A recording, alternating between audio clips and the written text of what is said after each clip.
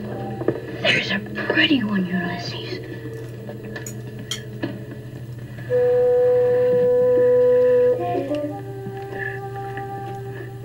There it is. Hey guys, I'm Sean the Book Maniac. This is just a preface that I'm filming after the fact to put at the beginning of my Friday Reads video. Moments before I turned the video on, I found out that the Canadian Prime Minister's wife, Sophie Gregoire Trudeau, had tested positive for coronavirus, and I was quite shaken up, and I don't think I said anything irresponsible in the comments that you're about to watch about the coronavirus pandemic spreading across the world, but I was in kind of a panicked state of mind, and I don't know if I chose all of my words carefully, so I just wanted you to know that now that I'm editing the video, I'm not going to leave any of that out, but we all need to take a deep breath. I'm not going to take back anything I said. I think this is a huge, big, freaking deal for everybody, everywhere, but I wish that I had waited for an hour or so before filming it so that you wouldn't be seeing me look and sound so panicked. I'm feeling kind of resigned, but optimistic, but yeah, I think it's going to be bad. It's going to get worse and worse before it starts to get better. And I've since talked to my parents. They're winter holidaying in Victoria, British Columbia, and everything is shut down there, so they're thinking of going home to Saskatchewan early. They're both healthy now, but I've been very worried about them. But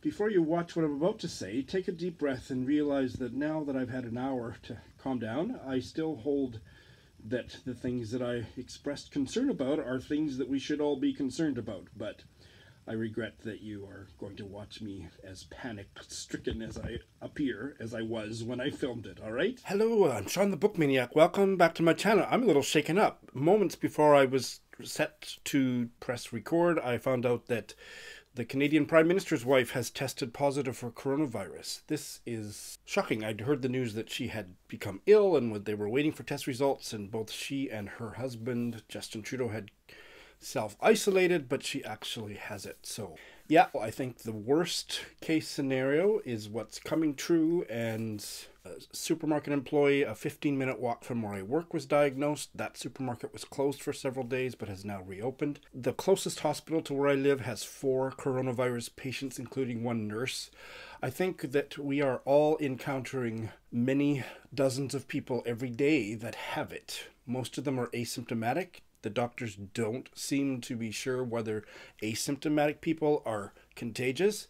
I thought that had been clearly established several weeks ago, that it didn't matter whether you were really ill, you could still pass it, but now today they don't seem to be sure about that. So I think it's best to err on the side of caution, people, and I think probably I will have to stay home from work for a couple of weeks. I think that's where Japan's going. The biggest fallacy, as far as I can understand it, is that Japan and Canada and the US don't have very many cases because the numbers are so low. Those 3 countries are idiot countries, Japan, Canada, and US, because they're not massively testing their population. The countries that are massively testing their population, Korea and Italy, have thousands and thousands of people. Well, so do all the other countries where it has shown up, or it's going to be that high of a number. And the testing is really important to do. So no need to panic. I personally am not worried. I'm maybe young enough that if I get it, I won't die. That's a cheery way to start my Friday reads. And I hope Sophie Gregoire Trudeau is young enough and looks very healthy to me that she will probably be okay. But the Prime Minister of Canada probably has the virus. And who has he met in the last few days? The entire Canadian cabinet has probably been exposed to it, just like Trump and all of his cabinet. I mean, that's the thing. The political leadership and the doctors and nurses at the hospitals are what happens when everybody's down and out. Yeah, it's a little scary. Personally not worried. Globally, what's happening and how so many countries are fumbling the response. Not that I know exactly what these countries should be doing, but testing is important. Korea has started to get theirs under control, and Italy has done some very radical things in terms of quarantining the whole country, but I think that's probably where it's going, people. So thank God for BookTube and books. Ooh, okay, well, that just literally was all set to press record, and then the New York Times headline came that she had tested positive. So, holy shit! I've had a really great reading week. I have bailed on two. I bailed on the audiobook of the Pat Conroy memoir, The Water is Wide, which was about his experience in the late 60s, I believe, of being a white teacher on an island off the coast of one of the Carolinas, and his experiences trying to instill some kind of love of learning in these neglected island peoples that were African American and had been woefully neglected by previous teachers. They just were given up on, and I thought it kind of sucked. It has some historical value, I guess, but certain white attitudes towards non-white people, however well-meaning, that would have resonated in a progressive way through the culture of the day just don't age well. And this one, it just made me shudder. There was recitation of all the racism of the white people that he worked with and that he had known in his life, but that was given much more attention in the book and was really awful to read. People were not as self-conscious as they are today about expressing how obnoxiously, hideously racist white people are. I don't think the attitudes have changed very much, but the people don't say it out loud, and that was just disgusting to read. And also I thought it was disgusting that I wasn't really getting a sense of who these students were beyond how poorly they spoke English, the white male narrator imitating their accents. It just wasn't working for me. Nope. It doesn't put me off wanting to read Pat Conroy's fiction, which I've never read and I hear is wonderful, but this memoir should just be kind of kept in the archives for historical value, but not for anything else. I couldn't stand it. I got almost halfway through.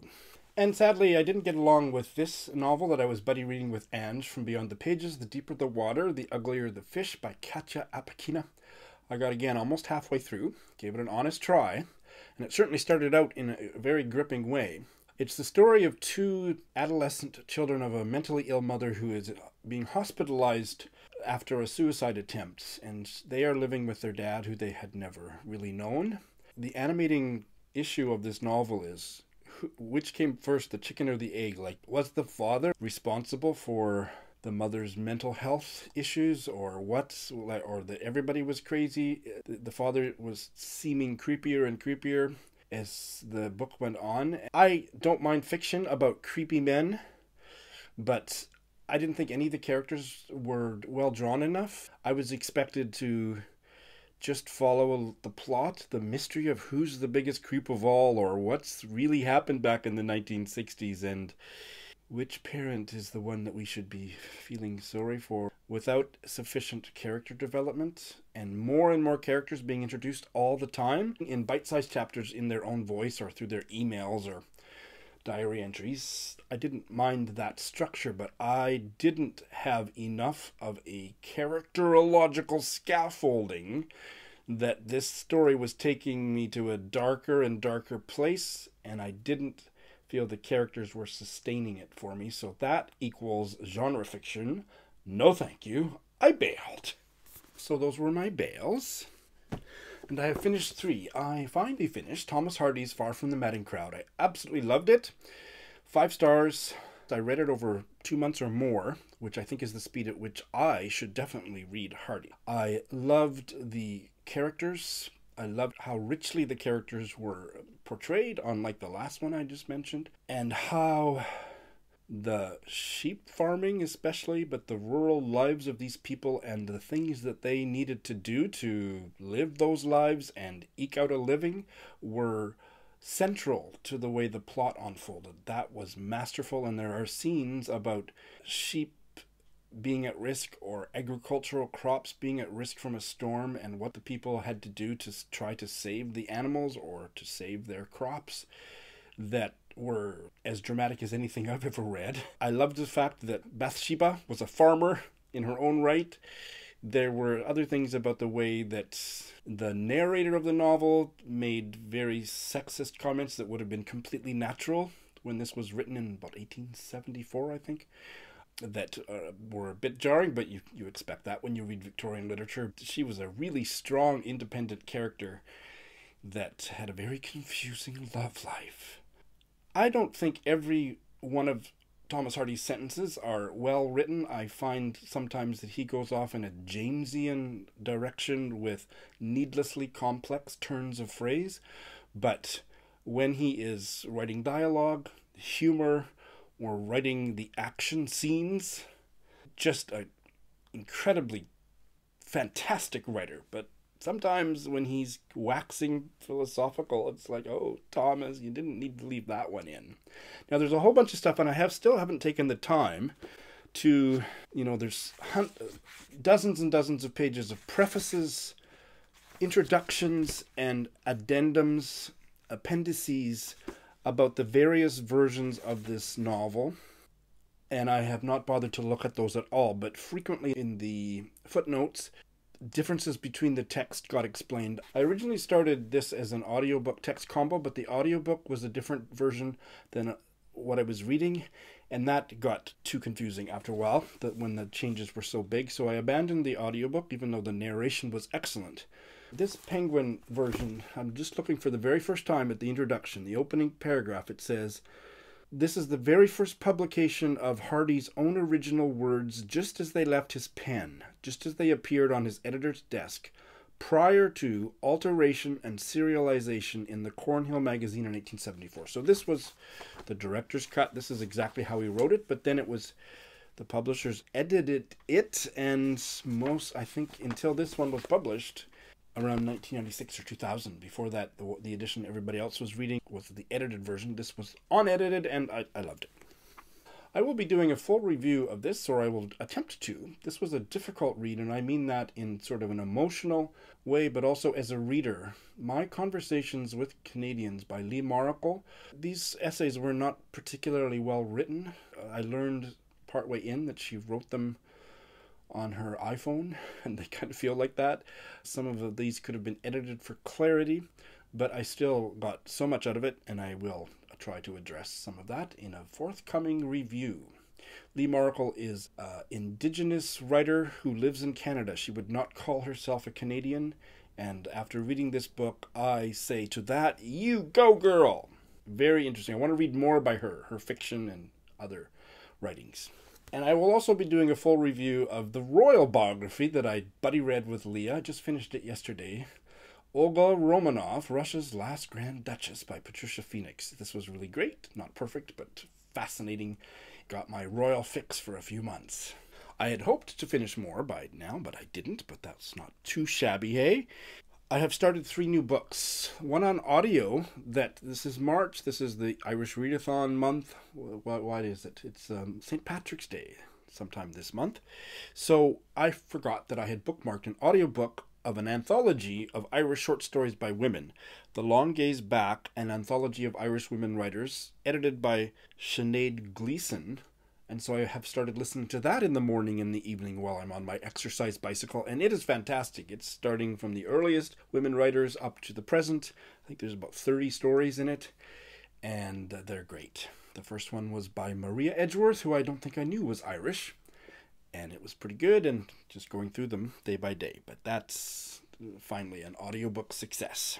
Adam and I have started our buddy read of Lawrence Durrell's Justine, the first novel in his Alexandria Quartet, and it is so, I've been saying rich, Adam has been saying lush in our Voxer conversations. I think both of those words fit this book very aptly. It's knocking my socks off. The writing is just so gorgeous, and the story is indirectly told. You know what I'm going to do? I'm not even going to try to describe what it's about. I want to read you.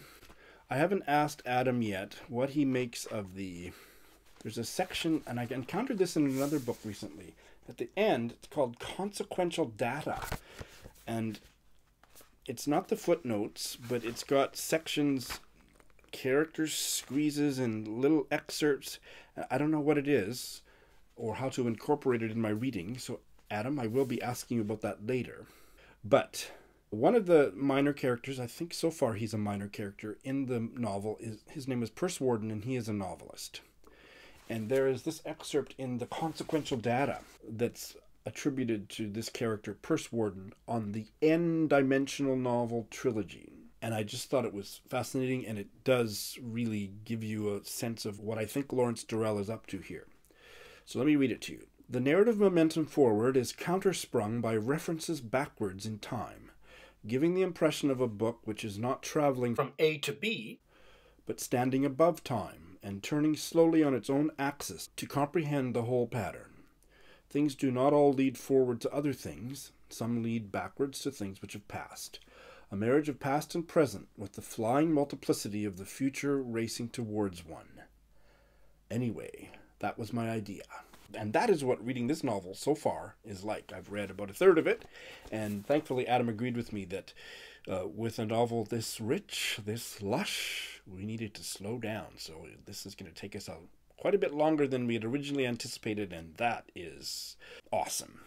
And yesterday I read the first chapter of Elizabeth Bowen's famous novel from the 1940s, I believe, The Last September. Oh no, this was written in 1929. I really enjoyed the first chapter. It was about 12 pages.